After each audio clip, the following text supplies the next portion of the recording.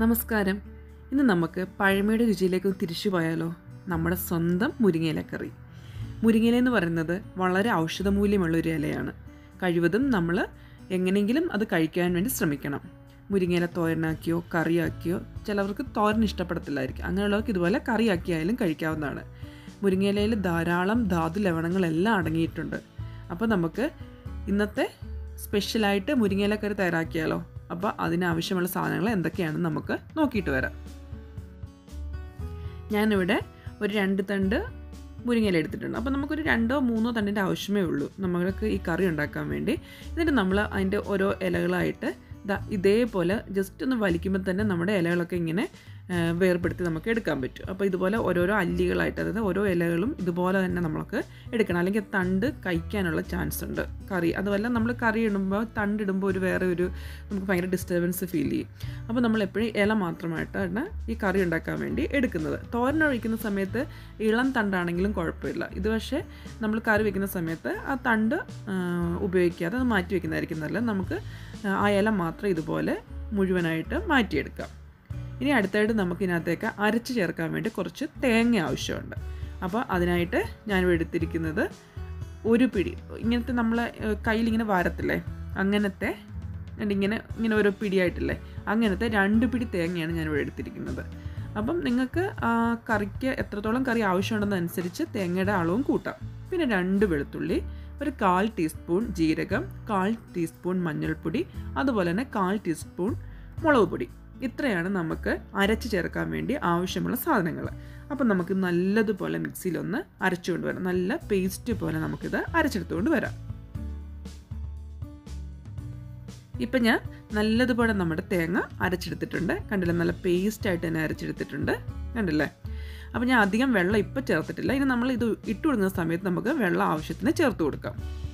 ഇനി നമുക്ക് അടുപ്പത്ത് ഒരു പാത്രം വെച്ച് ചൂടാക്കാം. കഴിവതും നിങ്ങൾക്ക് ചട്ടി ഉണ്ടെങ്കിൽ ചട്ടിയിൽ ഉണ്ടാക്കാൻ വേണ്ടി ശ്രമിക്കുക, അപ്പോൾ നല്ലൊരു ടേസ്റ്റ് ആയിരിക്കും. അപ്പോൾ ഞാനിവിടെ ഒരു സാധാരണ ഒരു നോൺ സ്റ്റിക്കിൻ്റെ പാത്രമാണ് ഇത് വെച്ചിരിക്കുന്നത്. അപ്പോൾ നമുക്കത് ചൂടാകുമ്പോഴത്തേക്ക് കുറച്ച് വെളിച്ചെണ്ണ അതിനകത്തേക്ക് ഒഴിച്ചു കൊടുക്കാം. നിങ്ങൾ വെളിച്ചെണ്ണ ഉണ്ടെങ്കിൽ വെളിച്ചെണ്ണ തന്നെ ഉപയോഗിക്കുക. അപ്പോൾ വെളിച്ചെണ്ണയുടെ ഒരു ഫ്ലേവർ എന്ന് പറയുമ്പോൾ ഒരു പ്രത്യേക ഒരു ഫ്ലേവർ ആയിരിക്കുമല്ലോ.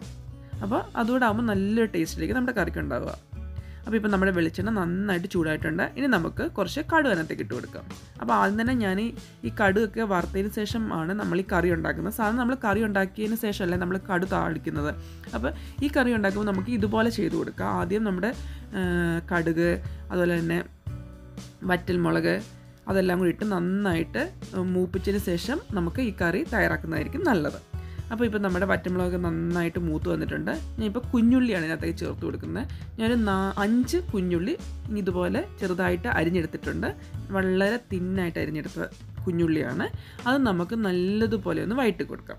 അപ്പോൾ ഇത് അധികം കരിഞ്ഞു പോകരുത്. ഒരു ഗോൾഡൻ ബ്രൗൺ നിറം ആകുന്നിടം വരെ നമുക്ക് നല്ലതുപോലെ വഴറ്റി കൊടുക്കാം. അപ്പോഴാണ് കറിക്ക് കാണാനും മുകളിൽ ഇങ്ങനെ പൊങ്ങിക്കിടക്കുമ്പോൾ നല്ല കാണാനും നല്ലൊരു വാസനയായിരിക്കും നമ്മുടെ കറിക്ക്. അപ്പോൾ നമുക്ക് നല്ലതുപോലെ ബ്രൗൺ നിറം ആകുന്നിടം വരെ നമുക്കൊന്ന് വഴറ്റി കൊടുക്കാം.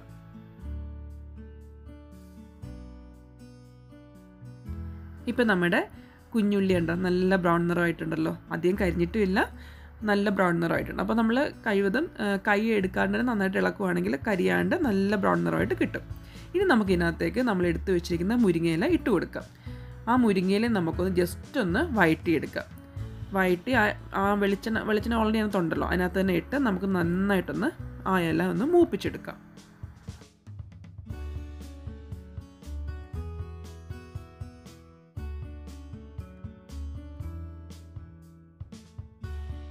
ഇപ്പം നമ്മുടെ ഇലയൊക്കെ നന്നായിട്ട് വഴന്നു വന്നിട്ടുണ്ട്, കണ്ടില്ലേ. നന്നായിട്ട് ആ പച്ച മാറിയിട്ടൊരു ഇളം പച്ച നിറത്തിലേക്ക് മാറിയിട്ടുണ്ട്. അത് നമ്മുടെ കറിവേപ്പിലൊക്കെ എണ്ണയിലൊക്കെ മൂക്കുന്ന ഒരു പരുവുണ്ടല്ലോ, അതാണ് നമ്മുടെ ഈ ഇലയും മൂക്കുന്ന പരുവെന്ന് പറയുന്നത്. ഇനി നമുക്കിതിനകത്തേക്ക് നമ്മൾ നേരത്തെ അരച്ചു വെച്ചിരുന്ന തേങ്ങ ഇട്ട് കൊടുക്കാം. ഞാൻ ആദ്യം പറഞ്ഞില്ല, ഞാൻ വെള്ളം അധികം ചേർക്കാനാണ് തേങ്ങ അരച്ചിരുന്നതെന്ന്. ജസ്റ്റ് ഒന്ന് തേങ്ങ അരയാൻ വേണ്ടിയുള്ള വെള്ളം മാത്രമേ ഒഴിച്ചു കൊടുത്തിരുന്നുള്ളൂ. അപ്പോൾ ഈ സമയത്ത് വേണം നമുക്ക് ഈ കറിയിലേക്കുള്ള വെള്ളം ഒഴിച്ചു കൊടുക്കാൻ വേണ്ടി.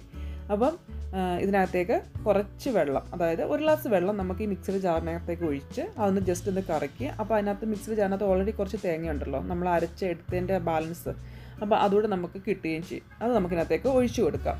അപ്പോൾ നിങ്ങൾ വെള്ളം ഒഴിക്കുന്ന സമയത്ത് നിങ്ങൾ എത്രത്തോളം തേങ്ങ എടുക്കുന്നോ അതനുസരിച്ച് വേണം വെള്ളം ഒഴിക്കാൻ വേണ്ടി. കാരണം നിങ്ങൾ ഒഴിക്കുന്ന സമയത്ത് നിങ്ങൾക്ക് മനസ്സിലാവും എത്ര വെള്ളം ഒഴിക്കണം എന്നുള്ളത്. അതായത് നമ്മുടെ ഈ കറി എന്ന് പറഞ്ഞാൽ അധികം കുറുകിപ്പോകരുത്, എന്നാൽ അങ്ങ് അധികം വെള്ളം ആകരുത്, അതിൻ്റെ ഒരു ഇടയ്ക്ക് നിൽക്കണം.